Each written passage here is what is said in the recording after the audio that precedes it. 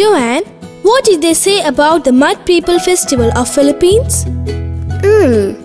I think it is like the La Tomatina, tomato throwing festival of Spain. Are you trying to make fun of me? I'm sure that it is not about throwing mud on people. Alright, I shall explain. Okay, tell me. The Mud People Festival dates back to the Second World War when the Japanese captured Philippines. Really? Yeah. After capturing, they assembled all the men from Bibiclad village in front of the church to execute. Huh? Were the Japanese so cruel? That was wartime, Jim. Everyone does horrible things. The women and children then prayed to Saint John the Baptist to save their men.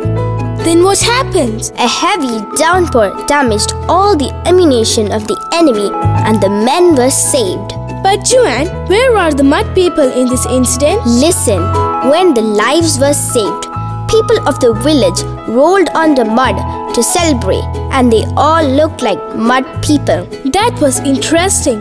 But did they wear a leather dress like the saint?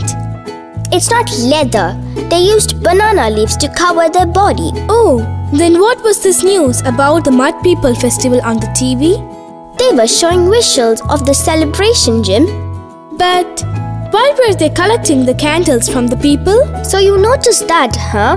These candles will be burned in the church of Saint John the Baptist. I think we should ask Uncle Francis to narrate the story of Saint John the Baptist today. Good morning, children. Good morning, Uncle. Uncle Francis, we saw an interesting report on Saint John the Baptist. That was the story of the Mud People Festival of Philippines. Oh, you saw that. The people of the Philippines are firm believers of St. John the Baptist. Maybe I will continue from where I stopped yesterday. The next part contains the story of John the Baptist. That's wonderful. Please start, Uncle. After the death of Zechariah and Elizabeth, John, under the protection of the Lord, lived in the desert for many years. All of you repent. The kingdom of God has come near. What is he saying?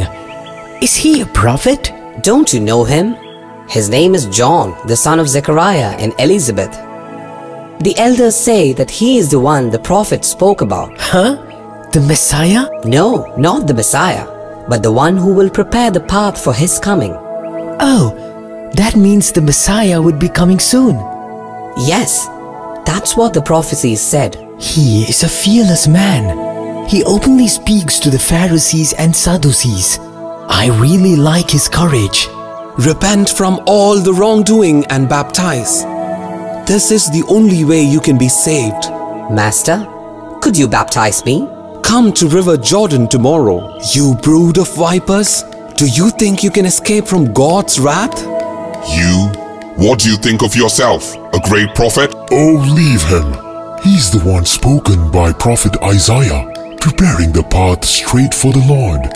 I'm the voice shouting out in the wilderness to make way for the Lord. Repent from your sins. Do not be proud being a descendant of Abraham. If God wishes, He can raise children of Abraham from these stones.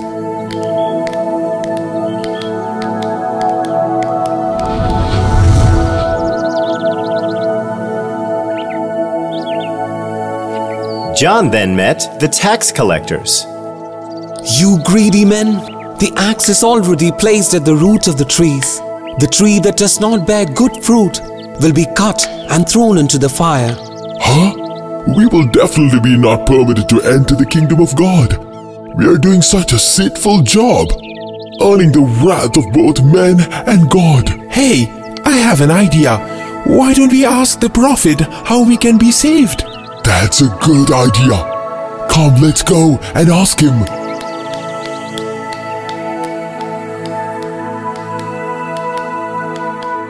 That moment, a few rich men were also passing by. Seeing them, John said to them, If you have 2 shirts, share with the people who do not have anything. You must also feed the hungry. And then some soldiers approached him and asked, Master, what do you expect us to do? Do not threaten people and take money from them. You should be content with the pay you receive. Hey, Is the prophet going to be here to baptize the people? Yeah, he is going to reach here any time now. Look around. People are come here all over Judea, and all are waiting for his arrival. Many people say that he is the Messiah. We have been waiting for ages. Miriam, I do not know if he really is, but his words are truly very powerful. Hey! Give way for the master! Please give way! Hello, friend. My mission is to take the path for the Messiah. Master, are you not the Messiah? Messiah is much more powerful than me. I'm not even worthy to untie the straps of his sandal.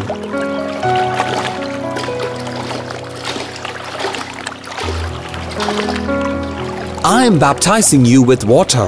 The Messiah will baptize you with the fire and the Holy Spirit. But, Master, how will we recognize the Messiah? He is coming to harvest his crops. He will gather the wheat into his barn, and the chaff will be put into unquenchable fire. That day, many people got baptized by John.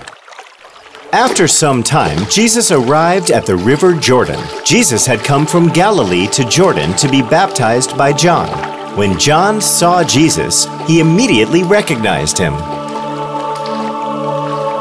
Jesus, this is the Lamb of God who will take away the sins of the world.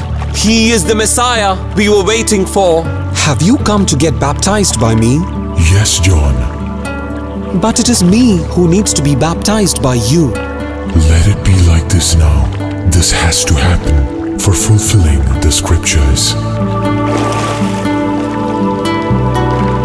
When John baptized Jesus, the heavens were opened, and the Holy Spirit descended on him in the form of a dove, and a voice was heard from the heaven. This is my beloved Son, with whom I am well pleased. There goes the Lamb of God.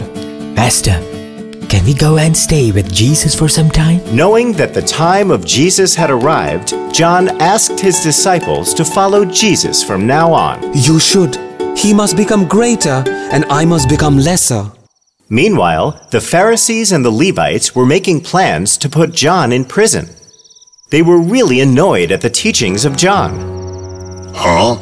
How dare does he call us brood of vipers? He should definitely be punished for his blabbering. Yes, the people have stopped respecting us. All of them are now following this pretender. We need to act quick. How about we file a complaint against him to King Herod? That's a good idea. But you should tell the king that John is speaking ill of him. Ha ha ha! Leave that to me. He's actually speaking to the people that King Herod has committed a sin by taking the wife of his brother, Herodias, as his wife. He is compelling the people to blame the king for going against the commandments of the Lord. Yet, why isn't the king doing anything against him? The king fears John. He believes John is a holy and righteous man. So will John keep going around the country speaking bad about the king? I think the only option is to inform the queen, and queen in turn can convince the king. Yes, that's a good idea. I'm sure that will work. Once we can put him behind the bars, we can lead a less embarrassing life. These wicked men were successful in convincing the queen against John. Like they had planned, Herodias convinced King Herod to arrest him, and John was put in prison.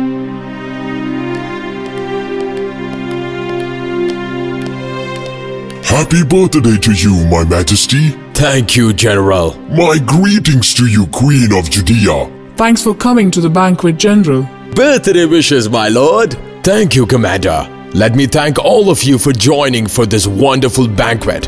All of you may enjoy the drinks and the food. My lord, I wish to inform something to the esteemed guest gathered here for the banquet. Huh? What is this surprise announcement, darling? Dear, my daughter Salome will be performing in front of our guests. That was a real surprise, dear. All the guests gathered for the banquet really enjoyed the performance of Salome. My lord, Princess Salome's performance was unbelievable. We really enjoyed her performance.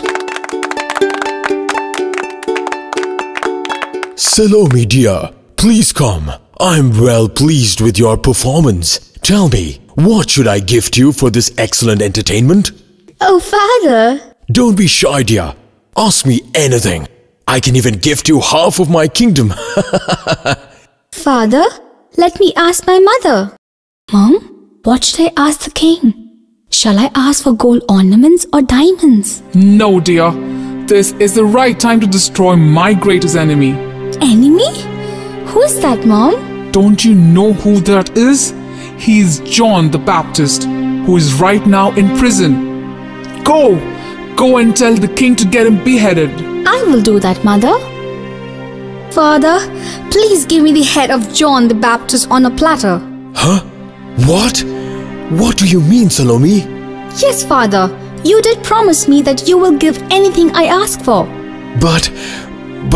King Herod was very much embarrassed.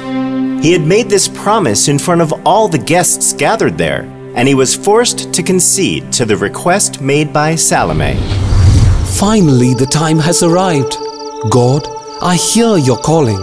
Prophet, please do not curse me. I am here to obey the command of the king. God, I'm ready. Prophet, please pardon me.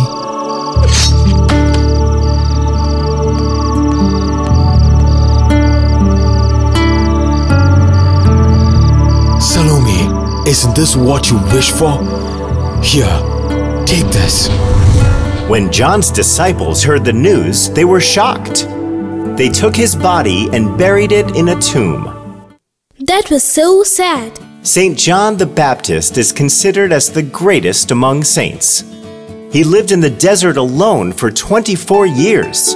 His heart was touched with the love for the Savior right from his birth. He earnestly desired to meet Jesus and prepared the way for him.